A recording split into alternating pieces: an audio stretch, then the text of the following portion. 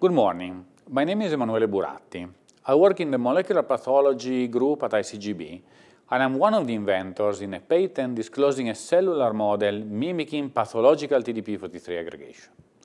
As TDP-43 aggregation is the cause of many neurodegenerative diseases, our invention may be utilized for the screening of molecules, such as chemical drugs, peptides, nucleic acids, and others, potentially able to interfere with the formation of these aggregates. The World Health Organization predicts that by 2040, as a result of a growing and aging world population, neurodegenerative diseases will have overtaken cancer to become the world's second leading cause of death, after cardiovascular disease. In particular, the cost of brain disorders in Europe in 2010 may well exceed 780 million euros. From a national health policy perspective, investigating neurodegenerative disease can be highly worthwhile, even in the absence of a permanent cure. For example, delaying the onset of Alzheimer's even by 5 years in elderly patients can reduce costs by 50% by 2047. The present invention targets neurodegenerative diseases caused by aggregates formed by modified variants of TDP-43, such as the amyotrophic lateral sclerosis and frontotemporal lobar degeneration. In about 10% of cases, ALS is caused by a genetic defect. In the remaining cases, the cause is unknown. In ALS, nerve cells waste away or die and can no longer send messages to muscles. This eventually leads to muscle weakening, twitching, and an inability to move the arms, legs, and body. The condition slowly degenerates. ALS affects approximately 5 out of every 100,000 people worldwide. FTLD, on the other hand, is the second most common cause of early onset progressive cognitive impairment after Alzheimer's disease, but it may also be associated with Parkinsonism and ALS. Since ALS is also associated with FTLD, ALS and FTLD may in fact be different manifestations of a single disease.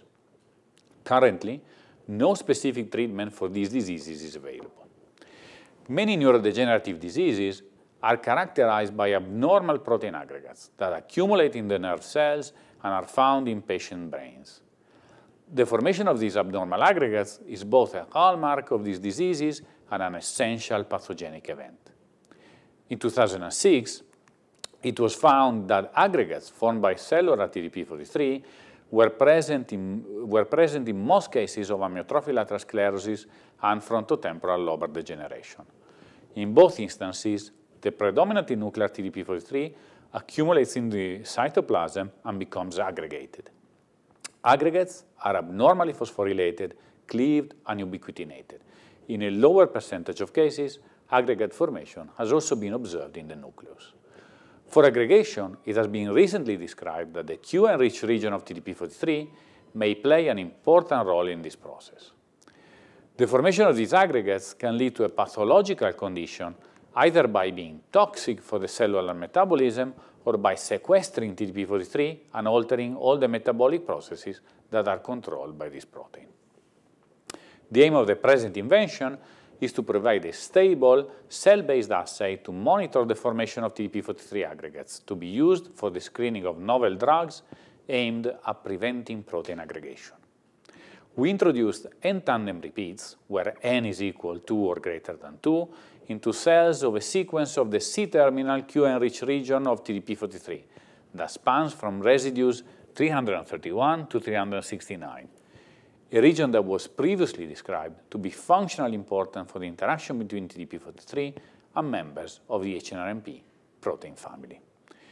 As shown in this slide, aggregates formed by this compound, shown in green, are also able to trap wild-type TDP-43, shown in red. Moreover, TDP-43 trapped in these aggregates can become phosphorylated and ubiquitinated in a way that is similar to that observed in patients.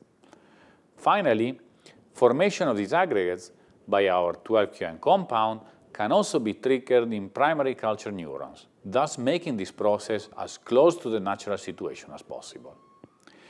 In this manner, we developed a highly reproducible, cell-based TDP-43 aggregation model that successfully mimics the formation of pathological aggregates in a variety of ways, such as aberrant phosphorylation and ubiquitination.